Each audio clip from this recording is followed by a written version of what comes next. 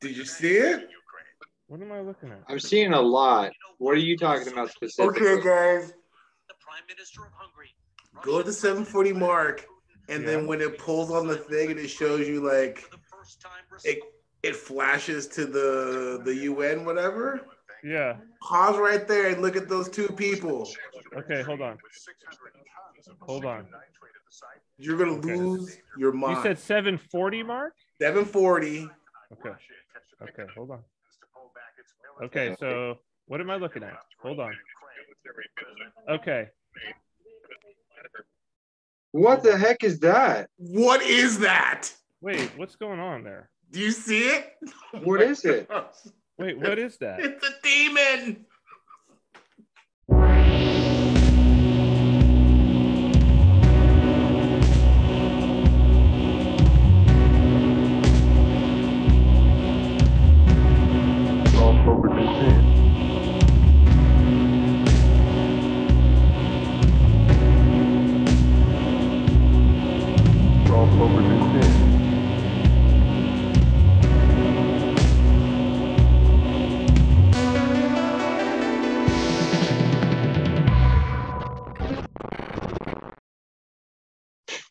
Hey.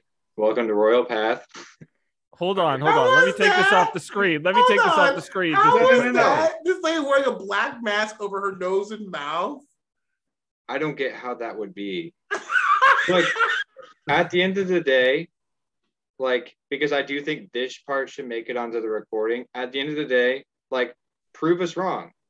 Prove us wrong. Like, like, just show the, I guess the evidence is not the right word, but like, if you can make a heads or tail of why this is like a normal human face, prove us wrong. Like, okay, so I'll put this on, right? I'll put this on. We'll put this on. We'll have it on. We'll let that be the intro. But just so that people understand what we're looking at, we went to YouTube. We went to the NBC Nightly News, February 1st. You have YouTube Premium? Yeah, of course. Ooh, look at this guy. Of course. So we went to NBC Nightly News, February 1st. We went to the 746 mark in the broadcast where they start talking about Putin and the UN. They show this picture of the United States ambassador. Looks like, I guess that's in the Security Council. Yeah, in the Security Council. We could not figure out what this was. So I did a screen cap, threw it into GIMP. We expanded it to 400%. And honestly, somebody tell me that this is something besides. No. It's just this lady, this ambassador, clearly wearing a black mask. A with a giant gaping mouth, bigger than any human mouth. This is so wild. The skin color is what's I think the most convincing thing to me. The fact that the face and the arm skin color are so, like, the arm is brown, like it should be. The face is like, gray. Good night. Like, the face is gray. Good night. What is Jason's position? He's like, it's clearly something's wrong. Yeah. Well, I don't know what to say, gentlemen. I don't know what to say, but I do not have an explanation for that. I sent it to Papadia. She's like, is that Darth Vader? Yeah. I told you, for Star Wars, it looks like a creature. It does. Out of Star Wars. It looks like a Star Wars George Lucas style character. Oh my gosh. No one in their right mind thinks that that's like a normal woman. Oh my gosh. I don't know. I'm A camera couldn't do that. I'm really, really trying to see Ian's perspective. I don't know. Because of course, I've red equals hair, blue equals face, green equals mask. What? Red equals... Red equals hair, blue equals face. No. Red equals hair. There's no way of looking at this and Blue seeing equals anything. face. I still don't. Then what is that on her hair? Oh, I see.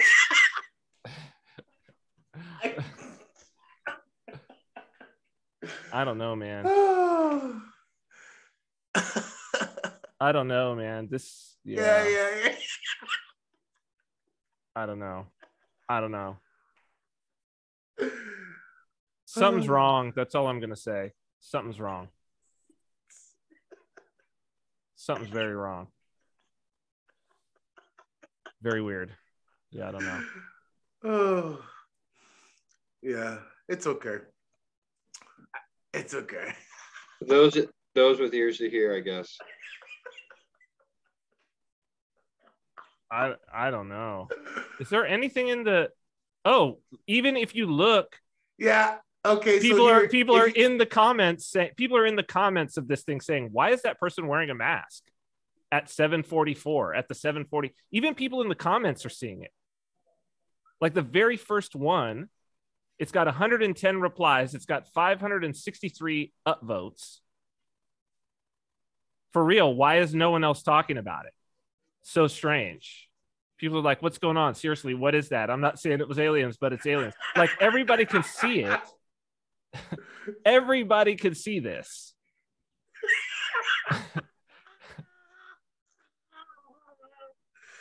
It says the top half is hair. The mouth is actually her eye. And below that is a regular COVID mask that does nothing to protect against COVID. She's looking down. I don't the see mouth that at is all. her eye. The mouth is her eye. That's her eye, he's trying to say? What in the world? Stop it. Yeah. This is...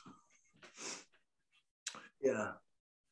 Okay, But so like nothing about her body even indicates that she's leaning down. I see it she's though, not. because if you go back, it's just her hair is not that big, but whatever. I mean, wait, so they're trying to say so what this now? They're trying to say what is her hair now? What is supposed to be her hair? This is what? We need like a palate cleanser. We need a palate cleanser, then we need to come back to this in like 20 minutes. Yeah, we'll come back. I don't know what they're talking about. She's looking wild. down. All the body posture indicates she's like this. Yeah, she's not looking. It's not like this. How her shoulders, her shoulders would need to be turned. That's like, what kind of an angle is that? She's doing this with her hand. No, like, it's like that's what down. She's trying to say. She's like, how do you even? You can't even get that angle. What is that? No, it's this. She's no. So. Okay. All right. Yeah. Okay. For we wrestle not against flesh and blood. Yeah, it's.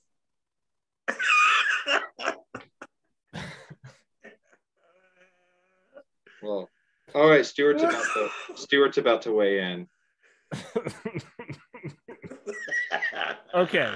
Well, let's get to our topic. Maybe this is a good segue to the topic.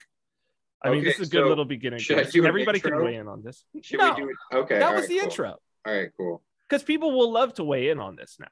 Yeah. People will definitely comment. I would love to see somebody do a breakdown where they actually like take this out and very creatively try to show us, like maybe lighten it up, do something, show us what we're missing. Leaning black, father. That's ridiculous. Leaning black.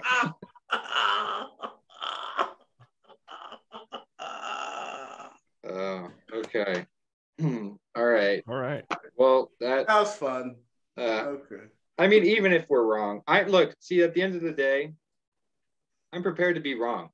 Like, I'm okay with that. Like, if someone comes along and clearly breaks it down and like yeah, you can break it down. She's doing this. The camera shot is just perfect to where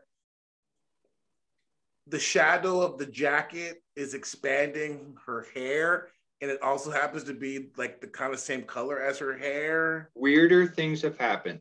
And weird things have happened. Like the shadow casting from her wig or something is like really darkening out her face, and it's a really big, kind of oversized COVID mask, and she's doing this, and so the way that it looks like it looks too organized on top of her head. I know. It's a perfect shot. But I'll go as far as to say it's not either or, it's both and. That's right. I mean, that was my next point. That was going to be my next point. I mean, because we were talking about it's both and.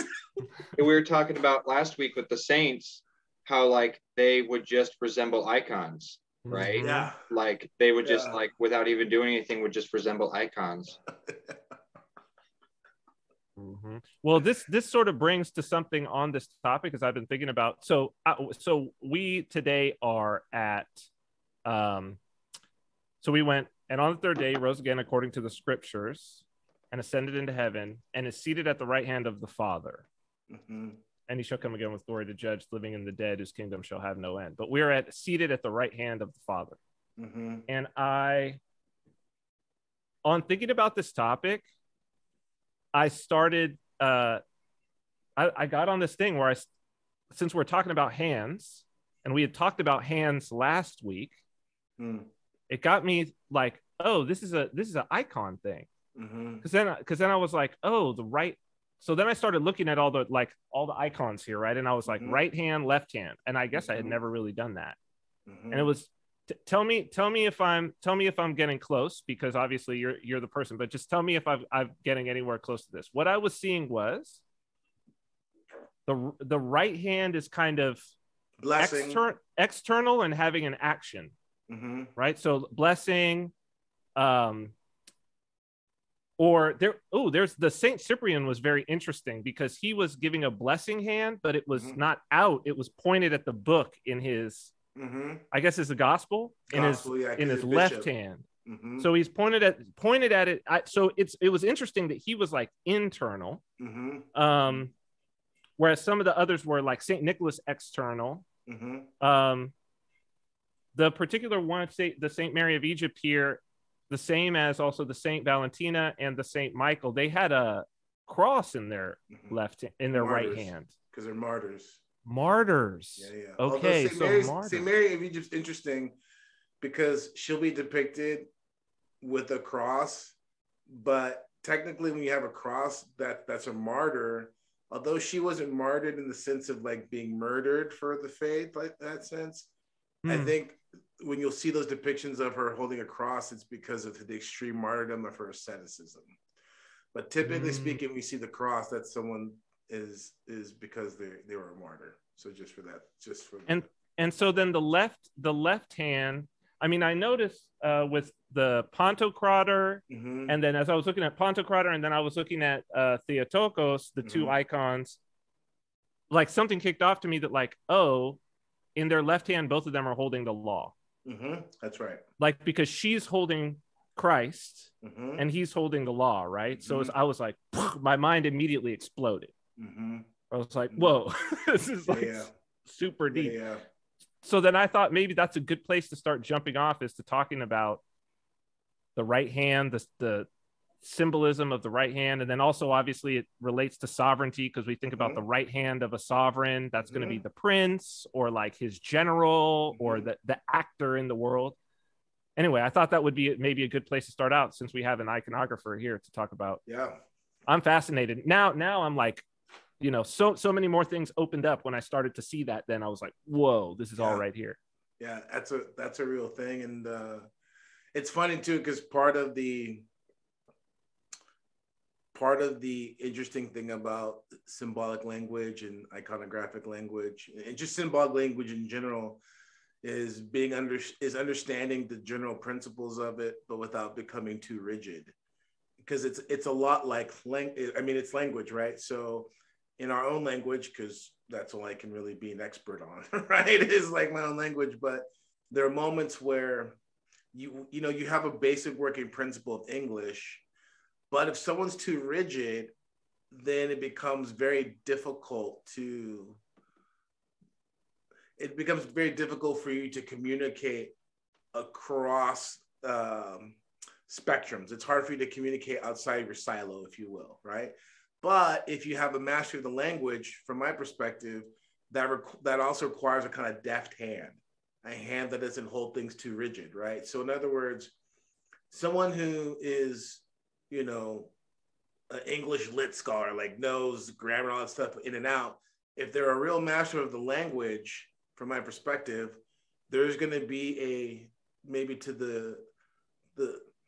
to someone, maybe to the average Joe, they might be surprised how adept and deft that DEFT, that person would be in regards to being able to speak with someone in a different dialect or slang, right? So in other words, they know the language so well that when the rules bend or when they seem to seemingly contradict, they're able to track with it because they know the essence, the core of the language so well. Does that make sense what I'm saying right there? Absolutely, yeah.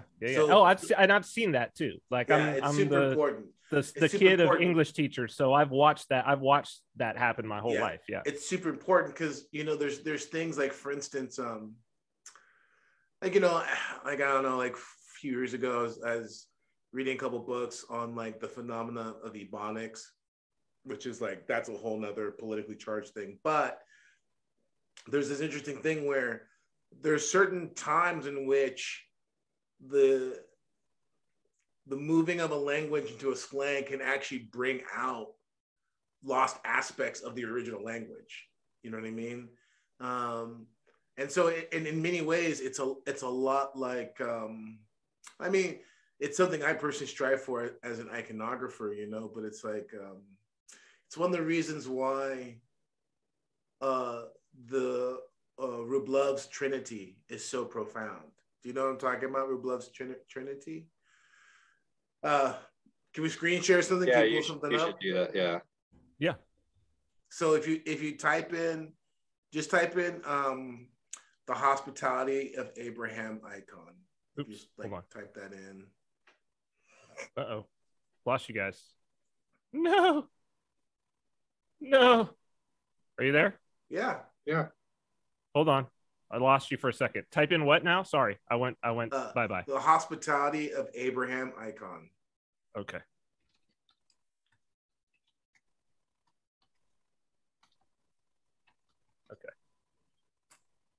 Icon of the hospitality. Oh, yes, I have this one.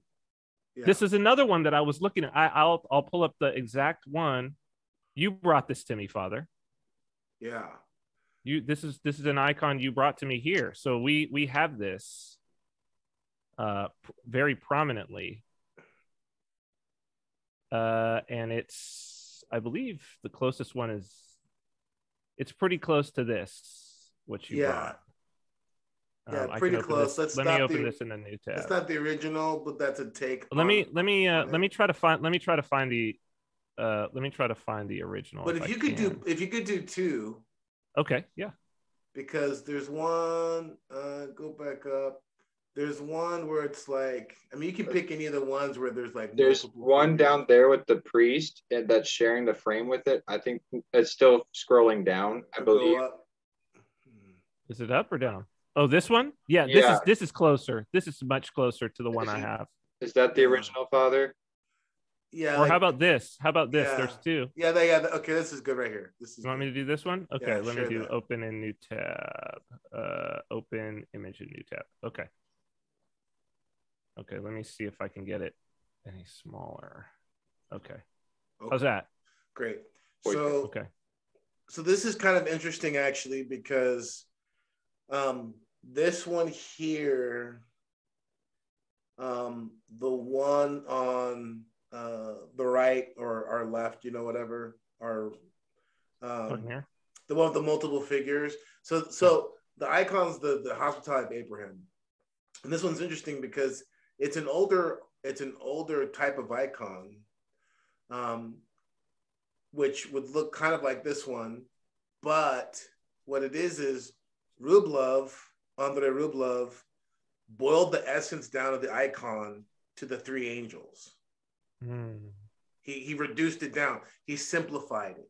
And this icon is, I mean, it's inspired because if you look at the angels, they even form a chalice. Do you see that? Yes. Okay. Oh wow. Oh Yeah. wow. They form a chalice, and then in that bowl is a heifer, like the sacrificial heifer, and you see the one in the center is Christ giving his That's what I was blessing. gonna So it's ask. like, Yeah. so it's like The the blessing. Father is looking at Christ, Christ is looking at the Father. The Father's also looking at the Holy Spirit. The Holy Spirit's in green. The Holy Spirit's looking back to the Father. It's just profound. It's in it. It's so simple. It's not crude. It's simple, right? Now, Rublev in his inspired genius boiled that down to its essence and brought forth a profound theological insight that was there in the earlier type, but it was kind of obfuscated a little bit. Once you boiled it down, it brought out something so much deeper that was already in the icon. Does that make sense? Right?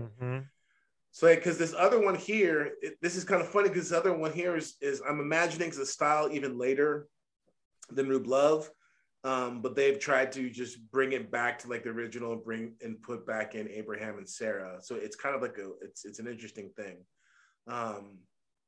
but it serves the point in showing that the boiling down brings out that something that is, it makes something explicit what was inferred in the other one by boiling it down, right? So in some regards, that's a great example of how, not that I'm by any means calling this slang, you know what I mean? But the concept of when something becomes simplified, it brings out a profound, sometimes a really profound aspect of what's like hidden underneath. Like in, speaking in regards of language, whether it's visual or linguistic, Yes. Man, it's deep. Yeah. It's deep. This is going to mess me up because now I'm going to be sitting in front of that icon. Yeah. And going. So go ahead, Andrew. So that icon, the hospitality, I gotta be honest, I'm still reeling a little bit. My mind is still like kind of working through a little bit. But the icon, the hospitality of Abraham. So the story is that I'm sorry. The story is that, how it goes is that the three angels showed up to Abraham and he was hospitable to them, and it was the Trinity, correct? Right, Father? Yeah, it's like a theophany. Okay, what do you mean by that? It's like a revelation of God. Okay. Kind of like how, in the Lord's baptism, the Father, the voice of the Father was heard as thunder, and the Spirit in the form of a dove came down, right? You have this revelation, this appearance of the Trinity of God, right? So why is this? So from what I understand, I'm sorry, I don't mean to be obtuse. No. I've struggled with this for a little while. Why is this? Because I don't think you're supposed to depict the Father in an icon. And so yeah, so here's the thing about that. This is another one of those things where, yes, like you don't depict the Father in a canonical sense, quote unquote, because, God is invisible. No man has seen the Father, and Christ is the image of the visible God. That's all true. However, I think that there's a couple things behind that. Number one, in this case in particular, what's being represented here, this is the brilliance of this icon, right? This is why it's inspired, because you have the Trinity represented, right? But it's not the Trinity as in like this. Yes, this represents the Father, but it's not the Father. Okay. Yes, this represents Christ, but it's not Christ. Okay. The essence represents the you see what I'm saying? So this is not like pre-incarnate Christ. I mean, it is, but it's not like how sometimes pre-incarnate Christ is depicted. Yeah, like the angel of the Lord. Yeah. Okay. So this this kind of prefiguring or foreshadowing, right? This image points us to a reality that was revealed in the Old Testament. It brings forth that theological understanding that the fathers have had about it being a theophany, that the appearance at the hospitality of Abraham was a theophany. It was a foreshadowing. It's this appearance of God, right? And that the angels are an echo. Then they're so it's like fractal. Am I getting that kind of? Well, I mean, in one sense, we can look at it that way. In another sense, yeah, angels are messengers. So even if you have a herald representing a king or representing, you know what I mean? It's like the angels being in the stead of the persons of the Trinity, in the sense of literally, because the angels in those icons are there.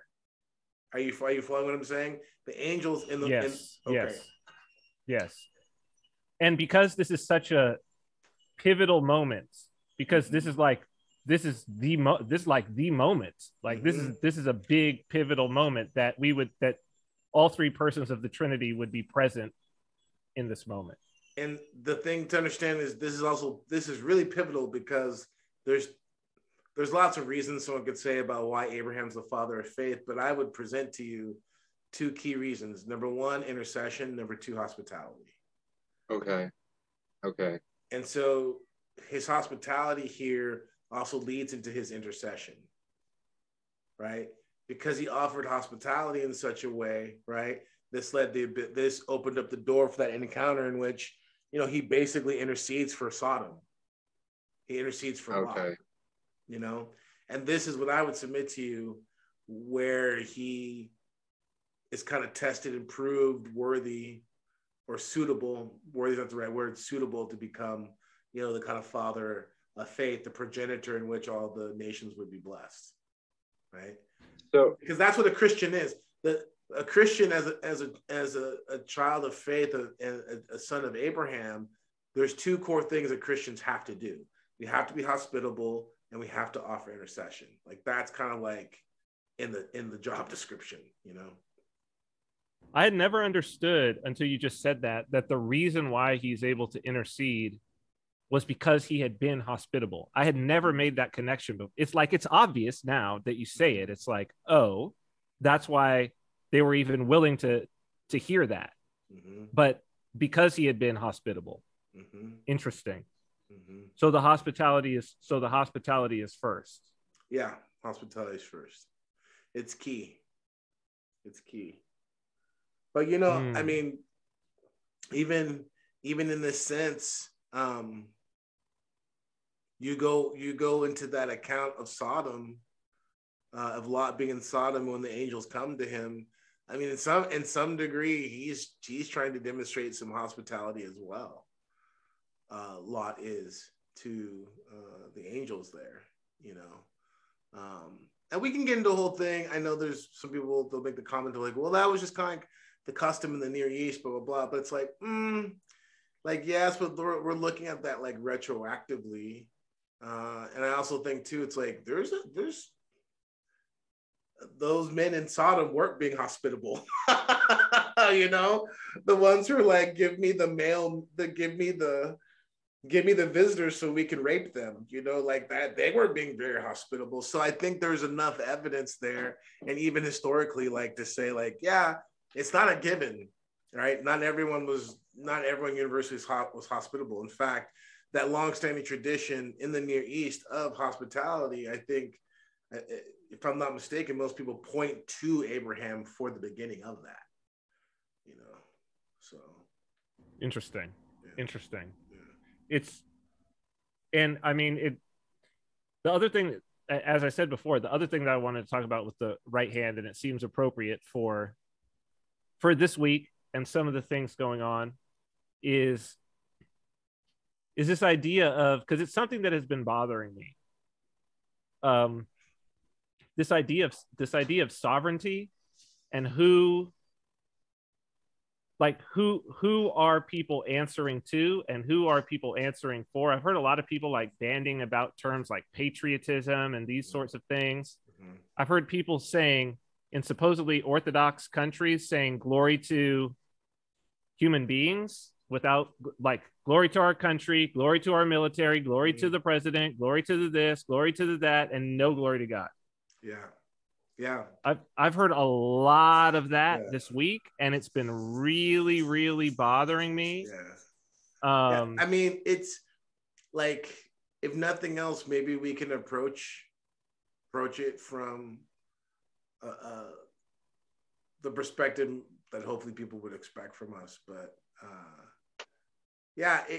this whole thing's really disturbing, but not necessarily for the obvious reasons of like looming world war and nuclear war. Like it's disturbing because it's revealing another aspect of how far gone not just like our country is, but like the I think what we're seeing is, and maybe it's always been there, I don't know, but we're seeing a really it's almost like watching someone drunk. You know what I mean? It's watching someone just intoxicated, just kind of like steamrolling, picking up speed. And as they go along, it's like, I remember having nights like this where a friend would be just, you'd be at that second bar, second place. It's like, they're getting kind of messed up, and as the night goes on, each encounter, whether it's going from another bar to another one or from a table to table, it's like it's picking up steam. That's getting more chaotic. It's getting more frenzy. You know what I'm saying?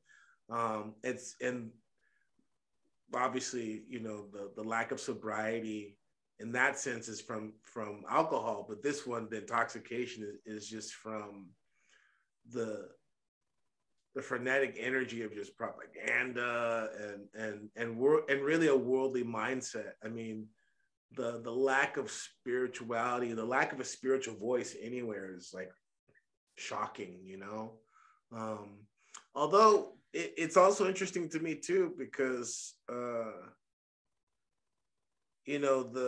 reality of how quickly certain players have thrown their hat in, and it's going to be tough to go into this because I imagine no matter how,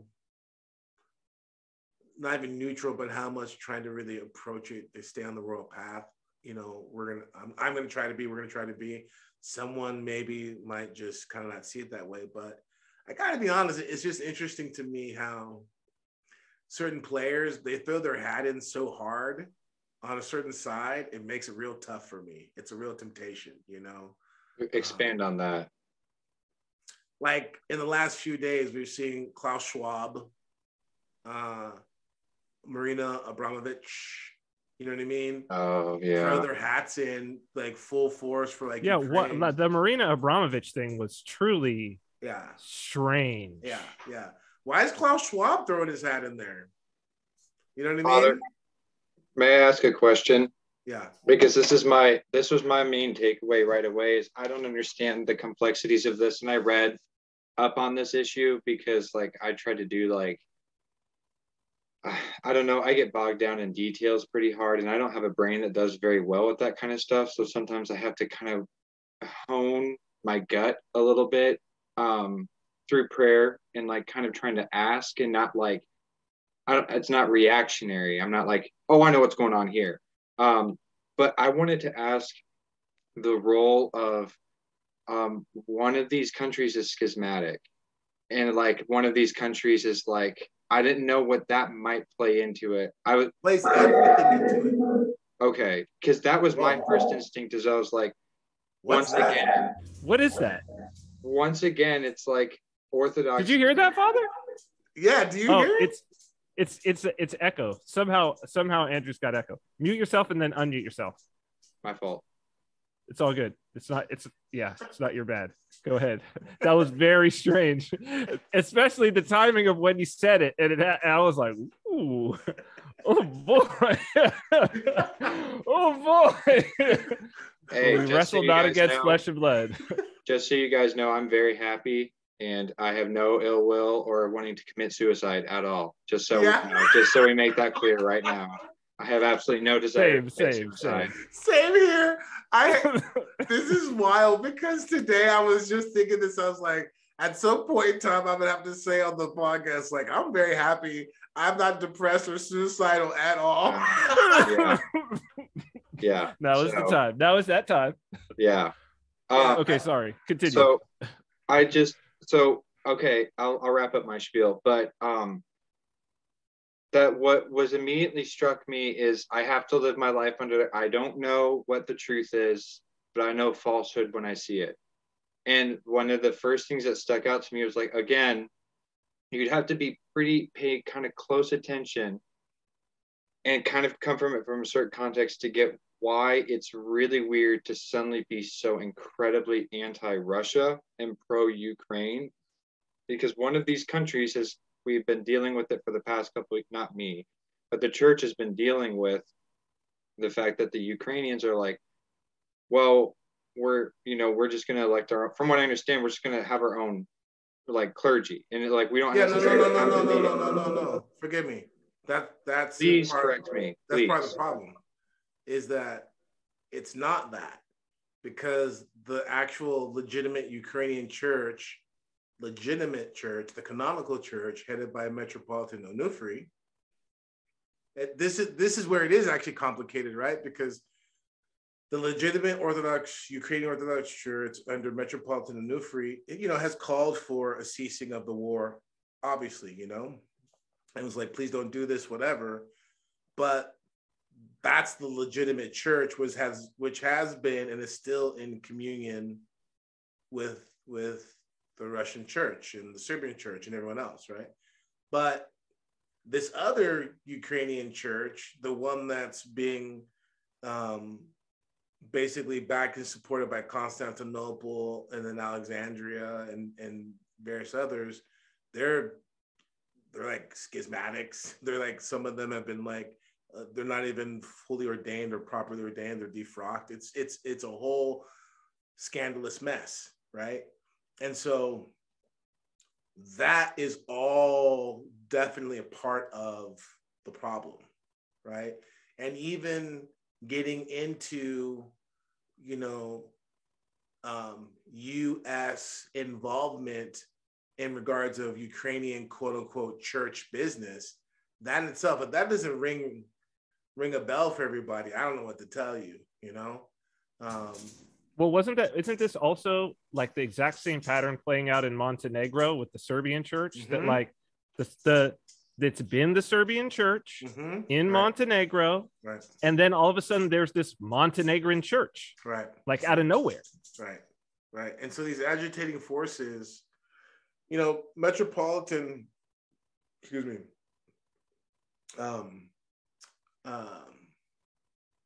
oh, Lord have mercy. A blessed memory. Help me out. Oh, forgive me. Is there someone you want me to look up?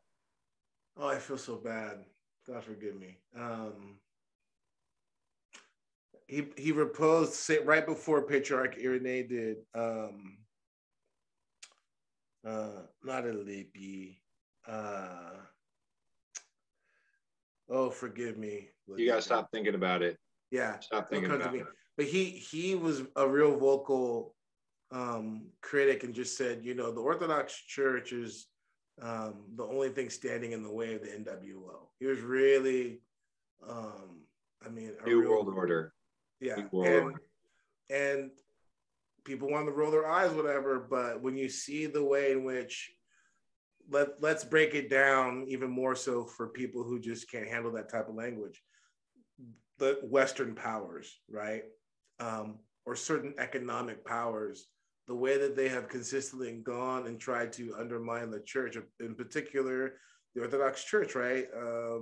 in all the Eastern Bloc, the Balkans. I mean, you see a pattern that is really clear in which you can't just go after one segment, right? Because in the East, faith and economics and just culture and government, it's so enmeshed, right? And the influence of the church is so strong that you have to, if you really want to upend and really undo, you have to really get rid of the church. I mean, that's the communists understood that, you know, and these powers understand this as well, you know. And the communists used the same tactic, right? Like they just created a new church. Basically, they would just pop up a new weird schismatic church, give it the name. Right. So this whole situation that's happened with Ukraine is really, it's so unfortunate, but it's also like longstanding. And I think that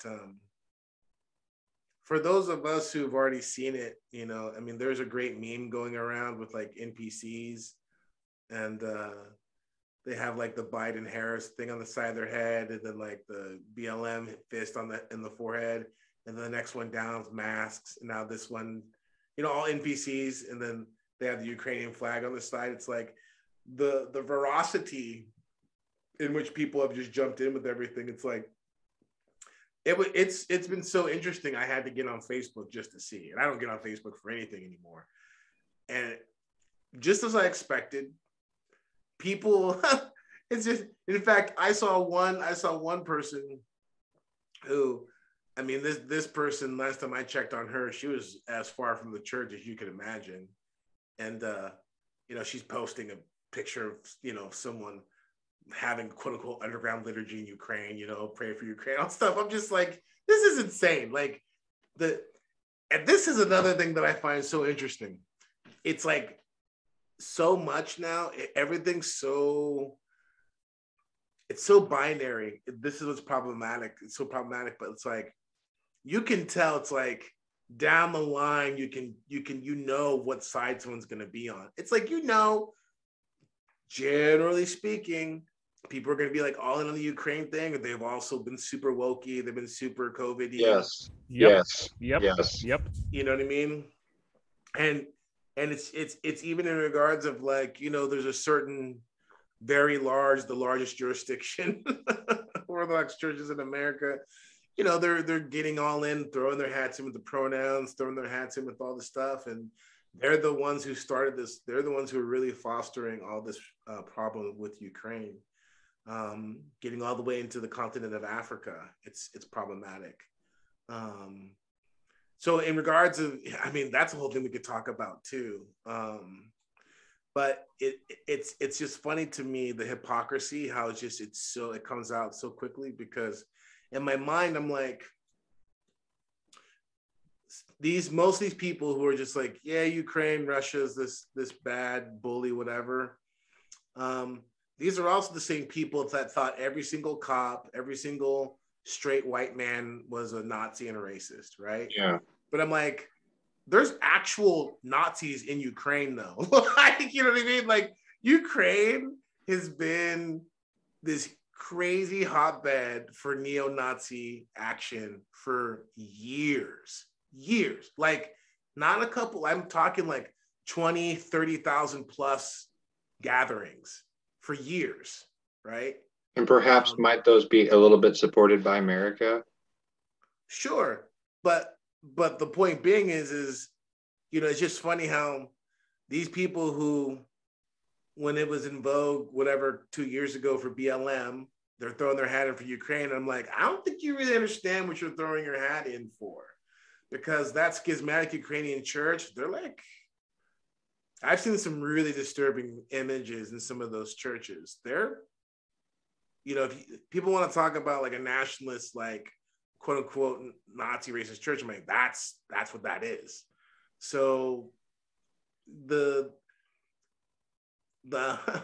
hypocrisy and the contradiction, at the very least, the inconsistency, it's not lost on me that these unfortunate souls who are just programmed to just kind of swallow in whatever the machine's pumping out to them, they don't even have the means to discern real, obvious, simple fact finding anymore. Because we can go on right now and you can just type in, I mean, I remember this directly. Like there was a 2019, I think it was called, what's it called? The Nation or whatever. It's like, did a full on expose, no problem, whatever. There's been multiple of them. Vice has done plenty of them. I mean, like up until the Ukraine incident, right? It was like kind of neo-Nazis in the far right. Yep. Neo-Nazis in the far right are on the march in Ukraine, the Nation. Yep. After 5 years after the Maidan uprising, anti-Semitism and fascist-inflected ultranationalism are rampant. Yep. By Lev Golinkin, who I'm assuming is probably Jewish. Yep. 2019. Here you go. Yep. Maidan. 2019. You scroll down in there, you'll see stuff about, I mean, Ukraine's notorious for being corrupt anyways, but they'll have like all this crazy stuff. I mean, they have one of their parliamentary parties is kind of the equivalent of like what the Greece had in regards to the Golden Dawn. You know, here really you go. Speaker of Parliament co-founded and led 2 neo-Nazi organizations. The Speaker of Parliament. Yeah. So all these people who are just like, all of them, all of you who are just losing your minds over Ukraine, like, I don't really think you understand what you're talking about. I think that you're getting a different, because this gets us into the whole thing. Like, Kiev is the spiritual birthplace of the Rus people. That's where it all started off. Like, and so, I saw this thing. It's just so funny. Again, people they don't understand. This like Ukrainian Protestant pastor, I saw this thing, whatever, and he's like, he quoted Proverbs, don't remove the ancient landmarks, trying to give some sort of weird reference to Russia coming in. It's just like, you fool. Like, the ancient landmark it all was Rus. Like, like it's Ukraine in the same way all the other nation states of the 20th and 19th century are falsely created. They just, the powers that be drew lines seemingly, it's not arbitrary, but seemingly arbitrarily, right?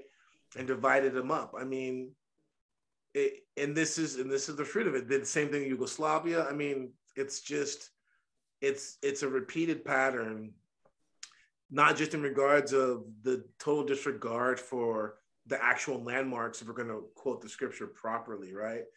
But also just, it's a total disregard in regards of spiritually understanding that's what binds peoples, right? And so what's happening in Ukraine, no one's talking about that. Everyone's talking about all these other things, right? And that's all there, right? Ukraine is the shield and the spear for NATO and the Western powers, sure, okay. No one wants to talk about all of the warnings, and believe me, it may seem like it for a lot of people. That's fine. I'm not saying that Putin is some sort of angel or whatever. He's a government. He's the head of a government. You know what I mean? Yeah. Like, I don't get upset for someone for being. I don't get mad at a shark for being a shark. You know what I mean? It's like dogs bark, cats meow. It's when the shark tries to act like he's a sheep or something else. That's when there's a problem, right? And from my perspective, Putin is just doing actually what he should be doing. And again, I'm not saying like, oh, he's faultless, he's perfect. That's not what I'm saying at all. But like, what we have to look at is the spiritual reality undergirding all this first, right? Mm-hmm. And it isn't just about like, because we have to understand when we hear these things about democracy and all this stuff, it's like, is that really what's being promoted and given to Ukraine through the Western powers and NATO? I don't think so. No. I don't think so. No. What it is. I mean, it's not even being promoted and given to the people in the countries of those Western powers. No. The American citizens, the German citizens. Look at the last 2 years. I mean, where was democracy? Executive order after executive order after executive order. I'm sure at least one of you guys saw that really wonderful tweet with Trudeau condemning Russia for coming against democracy and authoritarianism, it was like it's wild, man. It's one of those moments where it's just like I have to stay away from the news. This is my cycle. Every once in a while I go like, okay, things are so bad, I have to at least get on there. Every once I have to at least check with things. And when I do, it just feels like I have about 15 minutes before my head's gonna pop like a grape. Yeah. And I gotta get out not because I'm so mad, not because I'm like, oh, wokies or anything like that. It has nothing to do with that, actually. It's the level of just double speak and lying. Like that's been the issue for me. It's the lying that's happening. I mean, just it's I hate to use this term because I almost think the proliferation of this term in itself is like, problematic, but you feel like you're getting gaslighted. You know what I'm saying? It's just like, am I crazy? Like this is clearly hypocritical. This is clearly inconsistent, all that stuff, right? I mean, at work today at my super wokey Christian work, they were all like sending out prayers, emails of like prayers for Ukraine and stuff like that. And like I got to this point and I literally had to, I can't remember who says it. I'm sure there's one specific father that says it. I can't remember who that. I'm sure it's said a lot in the church, but bite your tongue because then your anger will go away. Like choke it out. Like, because like, don't give it oxygen.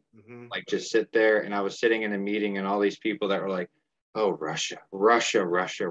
And I was just like, you guys are literally like demonizing like the largest Christian country in like all of the world. Like you guys don't even understand. Like I could ask you right now, is Russia a Christian country? And they'd be like, oh, I don't really know. That's not what's really important. And it's like, I think it is really, really important. And I think like Putin, to go back for just 1 second, like Putin's like just another in a long line of Slavic leaders who are probably not great people, but like I can think particularly of one particular czar that we all know who is not a particularly great person and made some very big mistakes, but was used by God and definitely is venerated as a saint now, him and his entire family. And, like it doesn't mean that.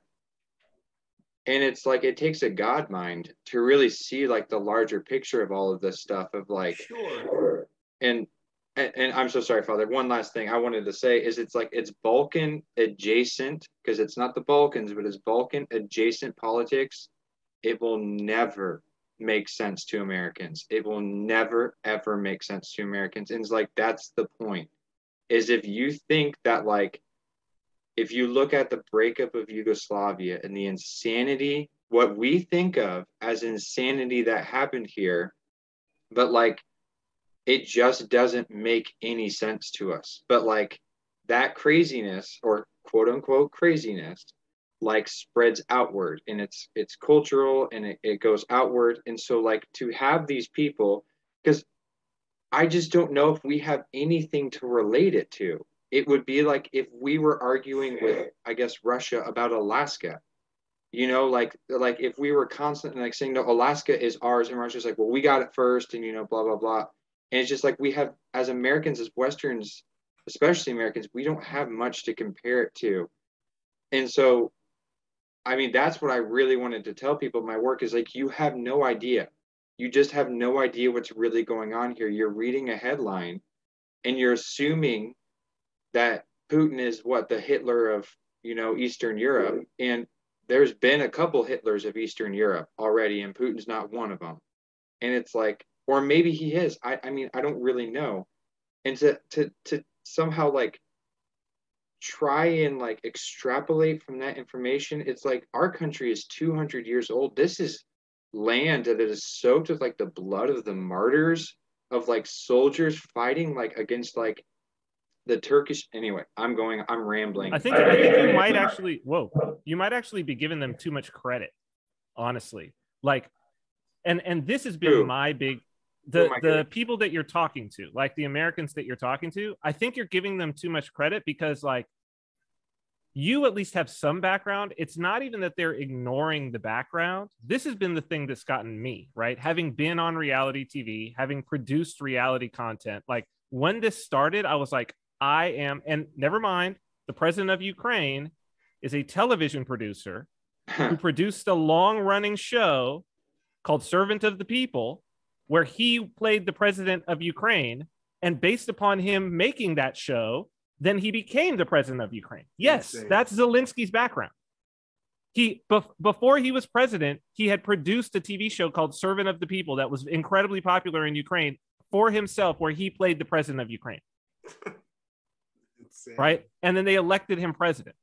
And see, I didn't even know that, but when having been on reality TV, when I started watching what was happening, what upset me about that was I was like, oh, they're making a reality show right now. This is the part that is the most truly frightening to me, because before, I remember having a conversation, I don't recall who it was with, but I lived in Vegas. I'd been on, it was like maybe 5th or 6th season of the show.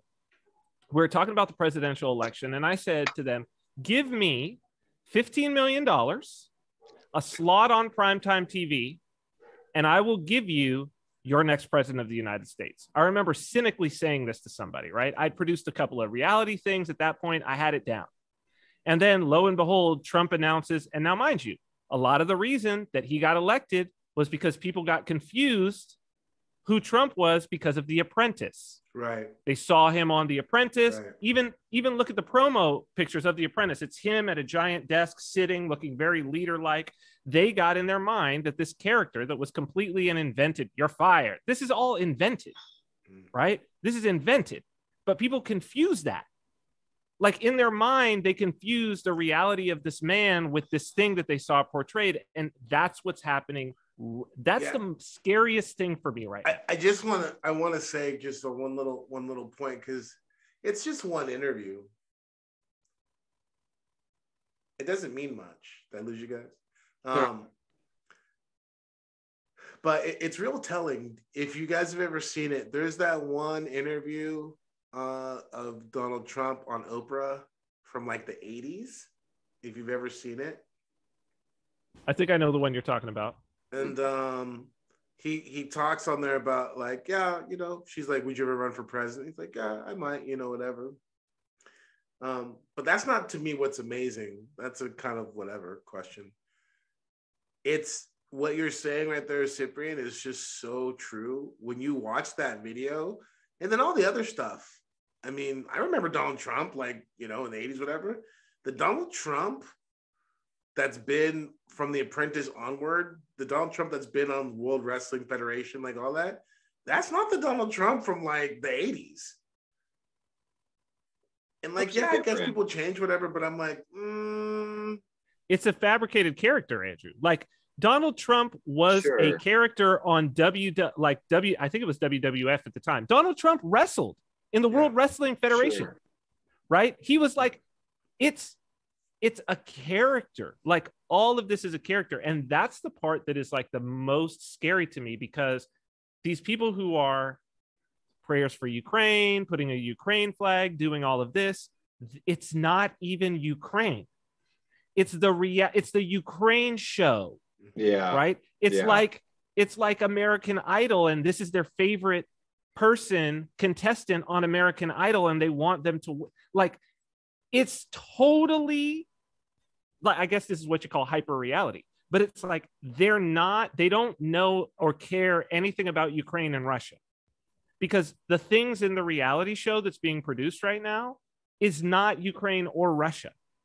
It's got elements, right? Just like a reality show, like the character that I portrayed on TV and the things that were happening. It's like, yes, I'm really at this bar. Yes, I'm really having drinks. Yes, it's not scripted that I'm reading off of a script, but that isn't to say that we weren't told by the producers, okay, you guys talk about blah, go. And then they filmed us, right? And this is what people have to understand, is that it's like the set is set. What happens inside there is not scripted, where somebody goes, okay, go stand over here on your mark, say these words, cut, we retake it. No. It's not like that. which is why you're seeing pictures of guys and they're like, oh yeah, they're arming the civilians. And it's like, it's a cardboard gun. Like there's been all these pictures. You've seen the pictures of the guy, they've got cardboard guns. And it's like I saw one where the clip of the gun just like falls fell out. Father, the same guy where it falls out. I've been calling him Sergey. And I've been doing this thing where I'm like, cut, Sergey, you're messing up, because it's the same guy in then a Fox News clip where it says, see, in that one, he was in military outfit behind the former president. Next, he's in civilian gear. The headline is "Civilians Take Up Arms," and he's holding a cardboard gun on Fox News. It's Fox News running. And I'm like, see, that's the part that's truly frightening to me. What's truly frightening is, oh, it's a TV show. Mm-hmm. And all of these people are doing real things in real life. Like we were talking about beforehand, like off a TV show, now Namecheap, this domain name service, is saying, well, if you're registered in Russia to support the Ukrainians in their fight, we're going to remove, you've got 6 days to get your domains off or they stop working. And it's like, hold on, it's a TV show. Right. It's a TV show. Like, what are you doing? Right. My wife was talking about her friends. Of course, she's been talking to her friends, her family, everything.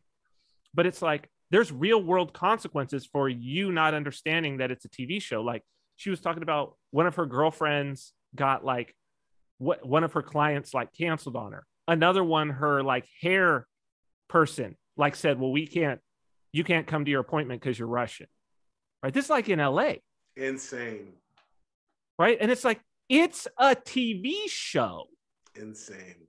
It's not real. They've got cardboard guns. It's the same guy in both clips. Like it's fake. It's a TV show that's being put on, except they just put it onto the news. And you're taking real world actions. That's the part to me where I'm like, how do you come back from that? Well, here's the thing. Forgive me for being cynical, but I mean, we don't, because we've been there, I think, a lot longer than we want to acknowledge or can acknowledge, perhaps. I mean, I'll share with you guys, I mean, like, I had no idea, and then I get grafted into them, and then I understand, I'm like, oh. And I was over there. I was in Sarajevo. I was in Kosovo. Yeah.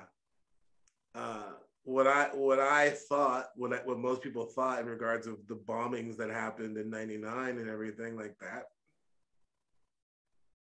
No, none of that that was put forward was correct. None of that was put forward was actual. And it's the same thing with any of it. I mean, it's like after 9/11 when it showed footage of just random Middle Eastern people celebrating, and it's like that could be for anything. That could be Pascha. Like they could literally be doing like a Christian procession. You have no idea. Like they're celebrating supposedly the. And I think this is the thing too. It's like it's very easy to get caught up in the thing, which is human. I have to leave room to give people an opportunity to go like, yeah, okay, I was wrong.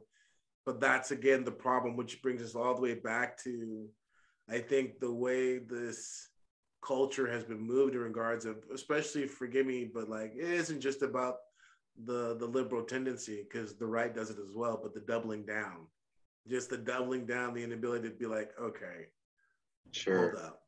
Seen a lot of that. Let me just slow down real quick. Like, what? Like, what is this, Father, I have to say, this has been one of the most transformative aspects of becoming Orthodox for me, is that my instinct to double down, I immediately get like where before it was just like, oh, when I would double down, it was just like almost reactive, like, oh, I'm just going to do it. Now there's this wall that I have to go past where it's like, oh, you know what you're about to do right now. You're not supposed to do that. Like, that you're supposed to step back and have some humility on this. Like, maybe you were wrong. Maybe you need to think about this. Mm-hmm. That little voice had never existed in my life before orthodoxy. Wow. And now it's there. Doubling down and being wrong. Sorry, gentlemen, I see the face now. I see it. Like it's been pointed out to me. Yeah, I see it now. So I was wrong. It's okay. I mean, we can say like I could see the face of the picture. It's like someone had to draw a little smiley face on it to see where the eyes and the mouth are in the picture. You're gonna have to send it to me. Yeah, I'll send it to you. Yeah, I'll send it to you, Cyprian. But like I see it now. Doesn't mean I still think it's a both and situation. I think it is too. I think it is a both and situation too. But like I'm not going to discount it entirely because I think that the people who were seeing it were the people who, I don't know how to say that, maybe were more engaged with like fantasy art and fantasy storytelling, because I had like a pretty good little like, I'll give, maybe not, I don't know, I'm still thinking about this live, but like the people we were showing it to, immediately one dude, like a couple of people were skeptical. No, that falls apart pretty quickly. Never mind. That doesn't let me tell you something to keep in mind, Andrew. Let me tell you something to keep in mind. I remember one time, and this was something that supposedly never happened, but one of the editors of the show that I was on, maybe this is like 5 seasons in, became friends. He was an executive producer as well. So he was on the editing side. Maybe it was the last season. I remember he said, hey, are you in LA? Come by. I want to show you the studio where all the editors are. Like, drop by. Everybody would love to see you if you're in LA. I was like, dude, I'm here. Like, I'm here now. I'll come by. We'll have lunch, whatever. So he brought me back into his editing bay, right? Because he was the main person. And I remember he sat me down and he was like, okay, like he had like 10 screens and he had the whole timeline up, like he was editing an episode, and you could see each one of the cuts, right? Every single one. And there was like thousands of them up there. And he said, think about this. He said, every single one of those lines that you see is a decision. Like every single one of those lines is a decision that someone made. Now here's where this ties in. And I think it's a both and scenario, because what we're leaving out is someone chose that image. And whoever chose that image knew it was totally weird, because there's no way that you could look at it and not see it as being totally weird. Somebody chose that particular image to be the one that they would use. Understand that. It's every single one of those cuts is a decision that's made by a professional. That's the person who makes those decisions for NBC Nightly News. That's not a schlub. That's not a mistake. Every single thing that you see on that broadcast is on purpose. Pretty wild, man. It's pretty wild. And with that, you can go in a lot of different places, because one of the things that I've been really aware of too, getting back to this thing of sovereignty, let's take it outside just the realm of like a sovereign nation. Let's take it into the realm of an expert. Let's take it into the realm of someone who has been tasked or is being paid to execute on something. And I've been thinking about this a little bit lately too, is that, you know, governance and understanding too, that it's not like, oh, this idea of the principalities and the powers, it only applies to states, you know, heads of state. No, I mean, it can apply to any realm of like actual influence, right? And so far as, I mean, if you think about it this way, someone who is, it's not like the guy who is chief editor for, you know, whatever, chief editor for, you know, for that segment of like, it's like these people whose skill sets, whose decisions matter, everyone's on a team, man. You know, Bob Dylan, you got to serve somebody. Everybody's on a team. And I think this is one of those things where, I mean, early on, you know, we all had a friend, you know, a member of the community who's no longer with us. And one of the big reasons why he just, you know, just was really struggling with a lot of people is just like, oh, you know, the thing with conspiracy theory is that it always, it's trying to kind of account for things that are unaccountable, and that's not what it is. That's, first of all, I mean, there's this great clip from Father Peter here talking about conspiracy, which is all over the scripture.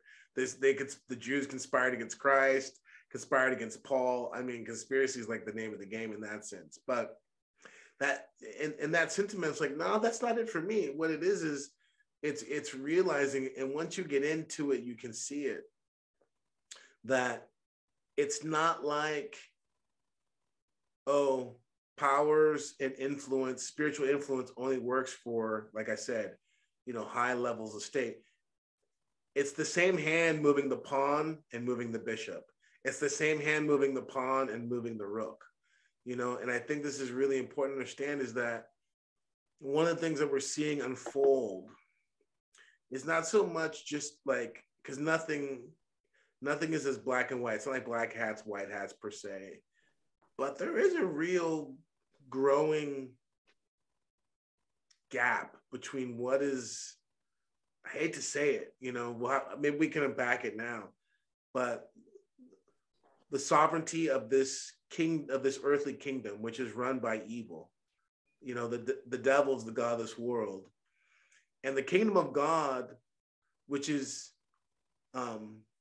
hidden and to those who are of the world, and the kingdom of God, which is, I hate to go there, but I'm going to say it, to me, in many ways, and I hate to say it just because I don't want to be polarizing in the wrong way, but this whole thing going down with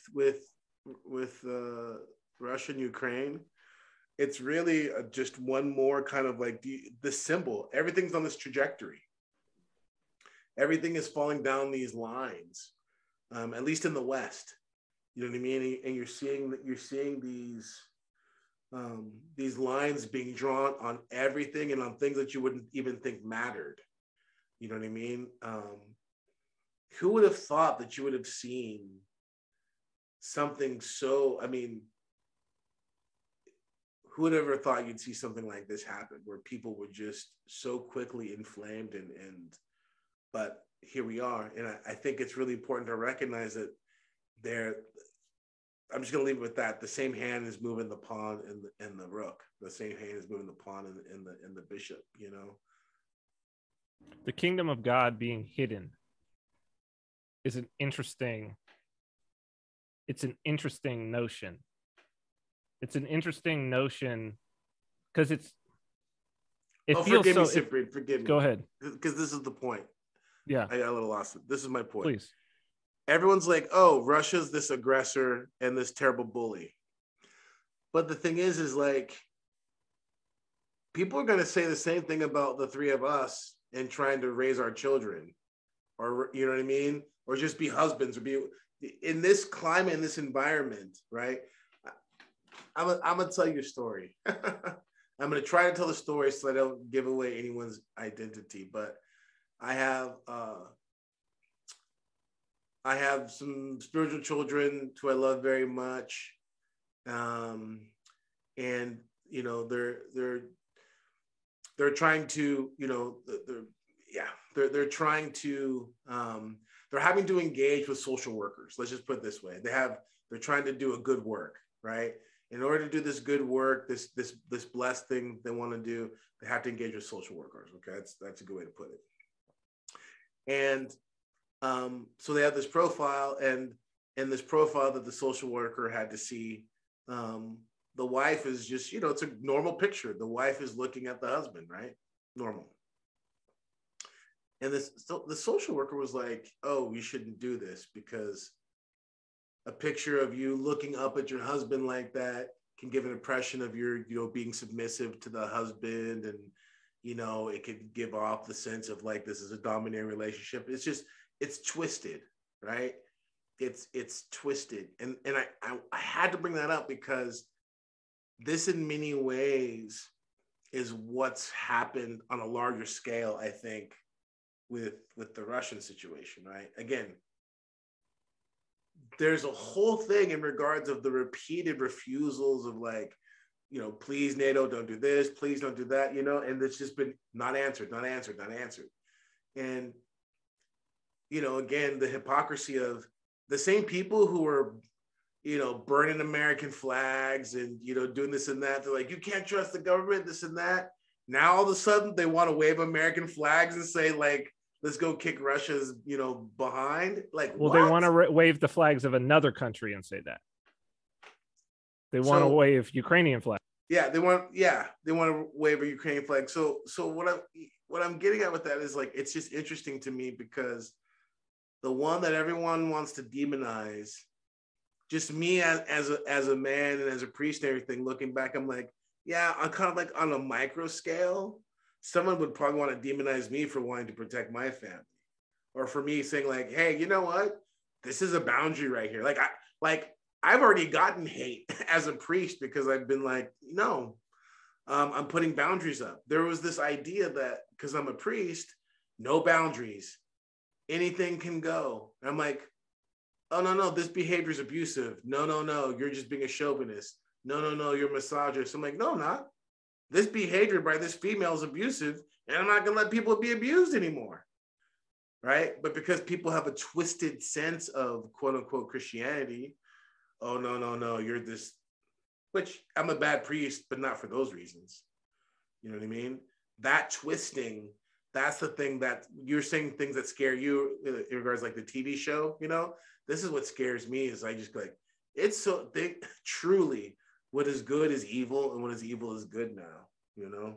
Well, that's the lack of orientation, right? So it's like, I think that they're I don't know if you guys can, they're doing crazy things in my background here, but I think that it's the same thing because the whole, like, first you're, all of a sudden there's nothing. And like you say, all of a sudden everybody's inflamed by this reality show that's going on. Right. And it's like, it's actually almost expected. Like, people are like, well, you should be inflamed by this reality show. And if you're not, there's something wrong with you. And it seems to me it's because there is no anchor, or maybe there is an anchor. And what we're seeing is actually the anchor of the prince of this world, like the ruler of this world. That's exactly that chaos, that chaotic reality of like, oh, I'm here. Oh, no, I'm there. Oh, look at that. Oh, I'm over here now. Oh, I've got to go over there, do this now and do this now. And there's not this like steady day in, day out. I mean, Christ is king. Watching the world is like having that friend that's like, every time you run into them, they're like, oh, I'm really into making hats now. And then like you see them like a week later, it's like, oh, no, the hats, no, I'm doing this juice cleanse. And then it's like the next time after that, it's like, hey, I'm getting really into like basket weaving. Like, basket weaving is really, really cool. And every time you see them, it's like some new thing that is like their artisanal cheeses. Oh, then yeah. they're doing cider at home. Oh, no, I'm doing my own ciders now. And it's all like Instagram ready, all like very fun, like cutesy, like niche little hobbies or whatever. So it's just, it's madness. So then I have to say something really quick, Father. I'm sorry, not Father. Cyprian, you said earlier that I gave too much credit to people. Was that in reference to that I'm saying you're not informed on the issues, and you're saying there are no issues? This is all a made-up reality TV show. Correct. Okay. Correct. All Correct. Right. Absolutely. It's not even like oh, here's the issues. They either ignored the issues, because what are the things that they could do, right? Like, here's the issues, and you're like, yo, you're ignoring the issues, or you looked at the issues and you've gotten them completely wrong. What I'm saying is it's none of that. Okay. Like, they haven't ignored anything. They've paid close attention, but what they've been paying close attention to is a reality TV show. Sure, and I can see that. Yes, they're arguing with you about a reality TV show. I think has Father frozen? No, he's there chuckling to himself. He's having a good old time over there.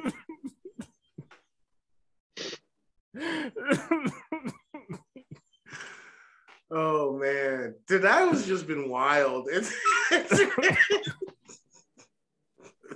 so good. This recording so far has been a real roller coaster for me. Like, When I saw that picture the first time, all my glands like opened up and just a bunch of chemicals just got released into my body. And I was sitting there like, okay, all right, okay. And then it's like, and then it's like this whole, like, it's the royal path of being like way up here and then being brought down low and then kind of like finding like this middle ground of being like, oh, okay, yeah, this is starting to feel okay. All right, like this is kind of starting to pass the smell test a little bit of being like, okay, yeah. But Yeah. I mean, I am getting inflamed just like everybody else. I mean, like not necessarily in the same way, but you know, that's like I'm one of those guys that always kind of falls at first until I brought back to my senses with the help of my brothers with like for like a deep fake or something like that. Of like when it's supposed to like the Pope disappeared when he like turned around or whatever and he walked away and disappeared. I was like, Pope's a hologram. It's been a hologram for years. Did they prove that one? What happened with that? I don't remember. And the thing is like my whole stance has always been like I'm willing to entertain this. Like, are you? Right. And then they're like, well, no, I'm not willing to entertain. I'm like, so you've got reality figured out, huh? Tell me what that's like. Tell me you've got everything figured out already. Like, and at this point, I'm now talking to somebody who's like believing like the mainstream narrative and stuff like that. It's like, so you've got everything figured out. Please tell me how comforting that is to me because, like, again, I can't come at it from this perspective of like, there are some things I can obviously say, no, that's true. That's false. I mean, I know one of the things that's really key for me is, you know, I worship the dead God, who's now alive. You know what I mean? I worship the one. He was a Jewish teacher who was hung on a cross. I mean, it's just, you know what I'm saying? Like the whole basis of what we have given ourselves over to, if you're looking at it from that perspective, is just absurd, right? And I think that's the thing is, and that's part of the reason why 2020 and the dim age and even now what we're facing with everything is like so great and so awesome is that like, yeah, if you're gonna do it, you just got to do it. You just got to realize that, you know, kind of like what you're saying, Andrew, like you don't have reality figured out. So trust the map that was given. Yeah. And, you know, the map that was given is like, this world is not what you think it is, you know? So that's the big takeaway. That's the big takeaway, that the world is not what you think it is. And I think to start at that place, and I think that's it, Father. Like, because that's the second piece, right? Like the reality TV show aspect of it and people following the reality show wouldn't be so bad if they were following it as entertainment, right? If it was like, oh yeah, it's entertainment, or if they recognize that I'm following this and it's got my attention, but I know that there's more going on than I could see. Even that would be like sober. A good, right? Because I'm sorry, what's that? No, Cyprian, finish. I'm going to derail us. Finish us, Cyprian. Finish. Yes, but I think that's the issue, is that it's like not only are they on the reality show, but it's the secularization that has taken the mystery out of the world for them. So what they see is like, oh, here's secular me. I'm watching my secular screen. There's secular things going on. I'm being told all of these things that have no spiritual content whatsoever. There's no spiritual undertone. There's nothing emotional or any of these things. I'm being given just the facts, and the facts are either true or they're not. Like the Pope is either a hologram or he's not. And it's like, no, it's not that, because the Pope could that picture could be the Pope as a hologram, like, or it couldn't. Again, it's a decision that's been made. Maybe somebody is trying to get you to think the Pope is a hologram. Like there's more going on, right? Or maybe there's, who knows what other things are interacting. Like you just don't know. But it's like that. Like I really appreciate the fact that there is mysticism in my life, and that real Christianity has brought mysticism into my life on a daily basis, and like that I interact with it, that it's there, and I'm like, okay, yes, in the world there's mysteries in this world, because I can absolutely see how disorienting and how much of a lack of an anchor somebody who doesn't have that. Of course you have to jump from thing to thing, because it's like, what's being presented to me, what new show, because if I don't have that, where do I go? Right. What can I believe? I don't believe anything. Right. And that aspect of being just the kind of postmodernist madness is just being spoon-fed to everyone. Nothing is solid. You can't know anything. And so since you can't know anything, there's no surety, then you're just primed to be moved and to be, conditioned. I'm assuming, because the veracity in which everyone snaps into place, whether it's Ukraine, whether it's masks, vaccines, whatever it is, the veracity, not even just the speed, right? Because the speed, okay, I'll give you that because of the medium in which we see things. Okay, technology, right? The speed makes sense. The veracity, that's the thing where I go like, man, they want it so bad. They want it so bad. They buy into it so hard. That's what makes me go like, yeah, that's. I don't know. It's got to be some kind of dopamine or like serotonin dump or something in their brain when like they're like, oh, thank goodness someone is telling me what to think. And I get it. I've been there. Like, it's not like I'm even trying to, careful. I don't remember what exactly the line is from Fahrenheit 451, but careful, Montauk, you were them like 2 weeks ago. Mm-hmm. Like, I have to remember that. So I can't even be like, oh, those sheeple, like, but it's also like at the same time, like the bias lies in the person, because I see that stuff. And as soon as like I was like, I don't know how to feel about this. I don't know how to feel about this. And as soon as like the wokey people were like pro Ukraine, I'm like, okay, I know how to feel about this now. Like, okay, like, yeah, I'm jumping off. Like, I don't know what's going on here. And like, I have to remember that Ukraine's been like, this little like thing going on for a while. And that's also the insanity of the whole thing, is because it's just like, you want to take this microcosm, this chapter in this novel, and highlight this chapter and be like, this is what's important. It's like, there's 40 chapters before this you have to read. Like, this is part of this whole, TV show or not, like you're jumping into the 8th season of whatever show, 24. I don't even know if that did 8 seasons. And then you're suddenly making all these decisions based on things. It's like, no, this is a whole narrative arc. Like, there's a whole Star Wars started with episode 4.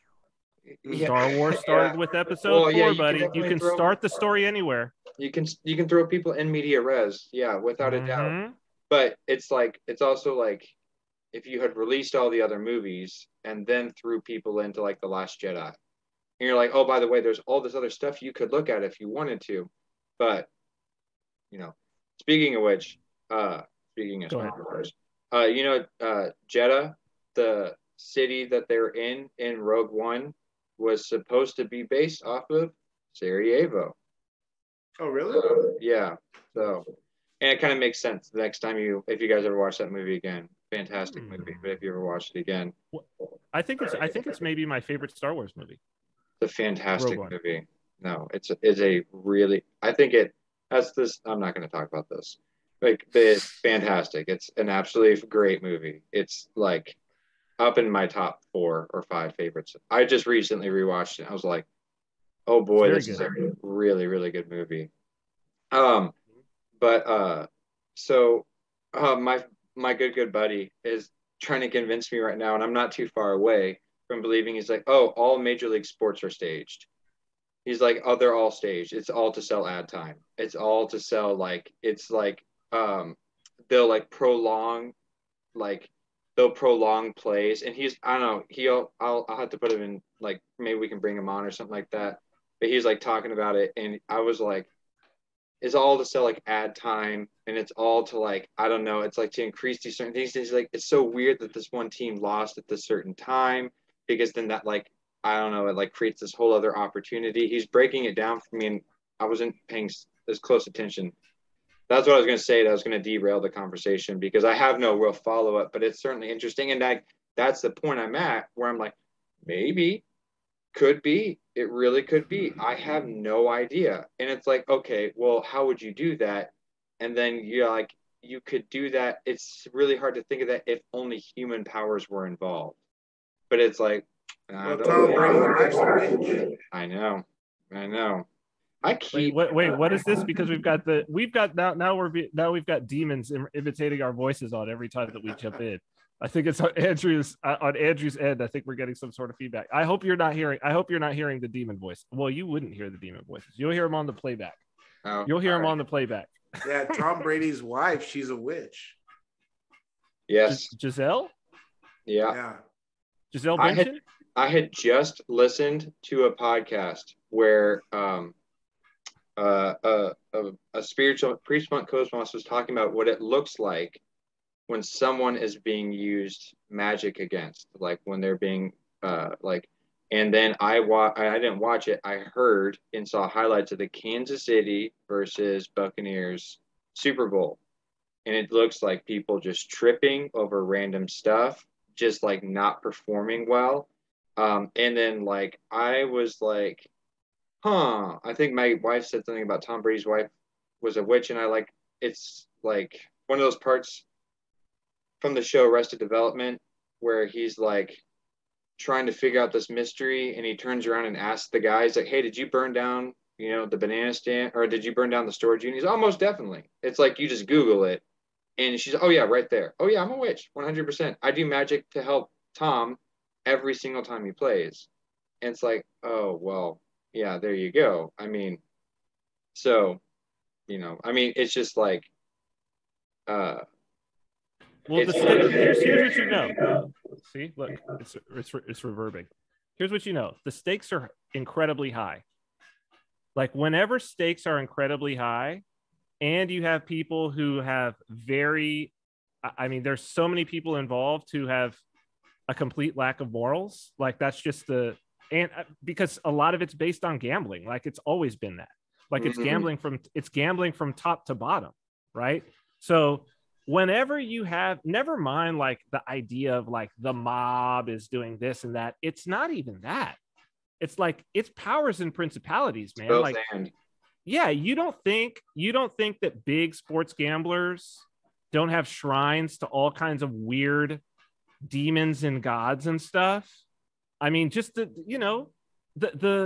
same way that like the narco guys have like, they find the shrines to like Santa Muerte, which is a total demon.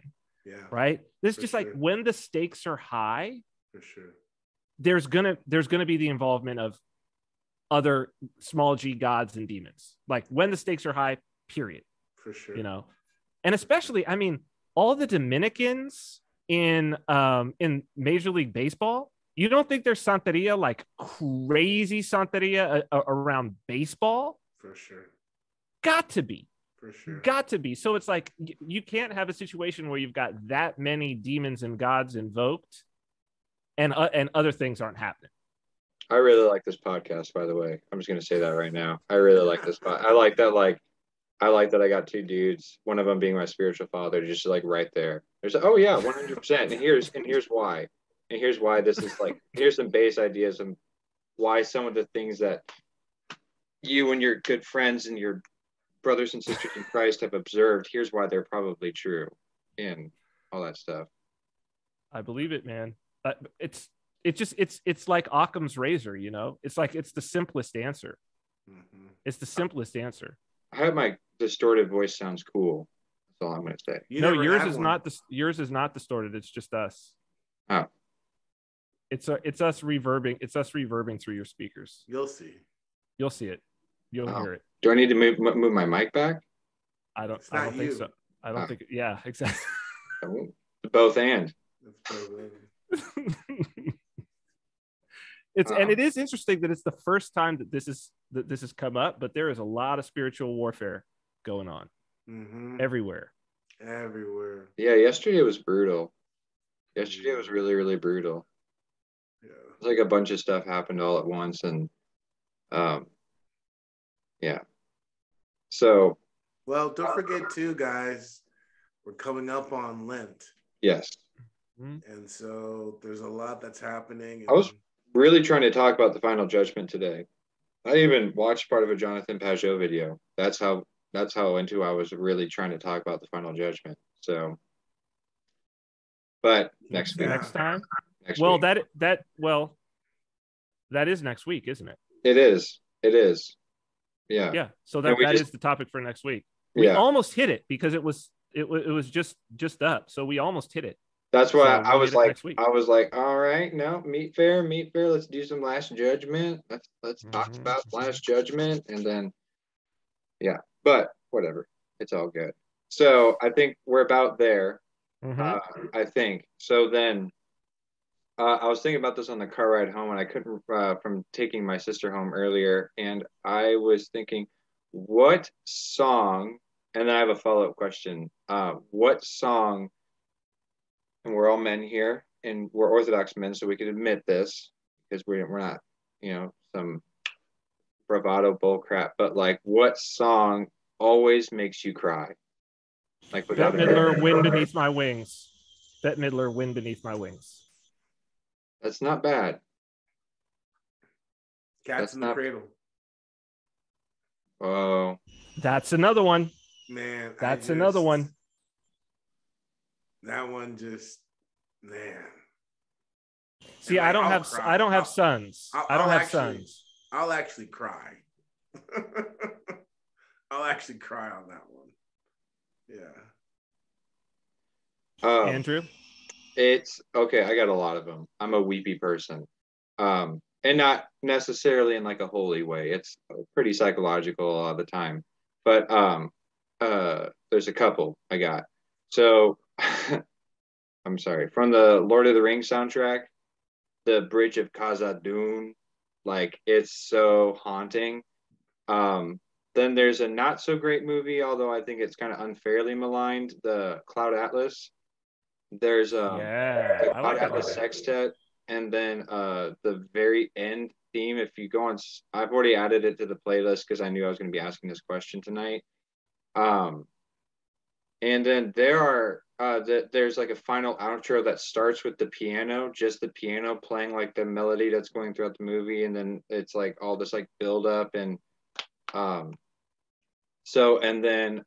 also if you catch me at the right moment, if I'm like really feeling it, even like just like the beginning theme to Star Wars can make me like tear up. Just that and then like the Force theme, and there's like this really, really good metal band called Galactic Empire that covers Star Wars songs, and they do it in like this proggy metal way, and it's super well done. And this they cover the Force theme, and he just does it like on the guitar, and he's like harmonizing, and it's like, whew, oh man, it can make me there's a whole host of Star Wars songs that can without a doubt make me tear up.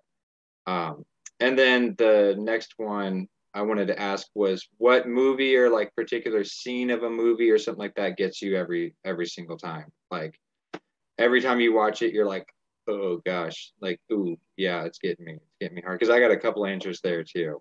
As you can tell, I've been thinking about it. All right, I'll go. I'll vamp. It's not accurate to the voice again. That was crazy. It's really bad crazy now at this point. You'll hear the voices. Yeah. It's not accurate to the books, but the part, man, is so good.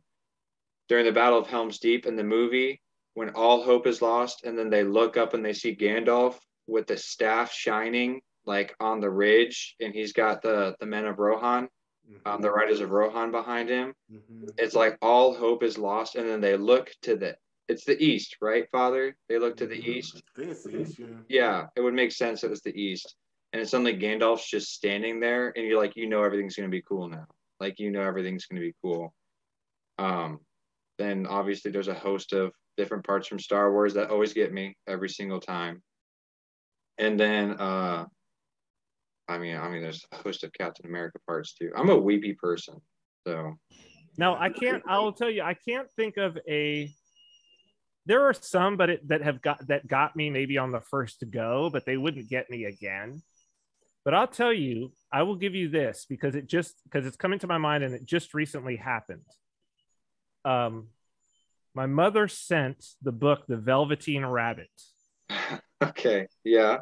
And I read it to my daughter, and I had really forgotten the story. I hadn't read it in a long time.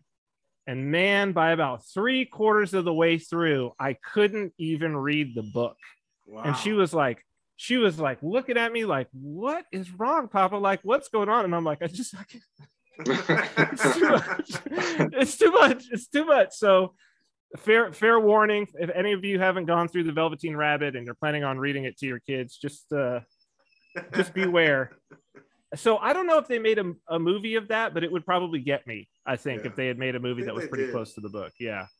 I won't be watching that because I'll just be blubbering. I think they did. Father, you got one? A moment movie, a particular movie is like gets you every time. I don't know. I'm pretty weepy about stuff. What was that one with the book? The husband and the wife, they get old.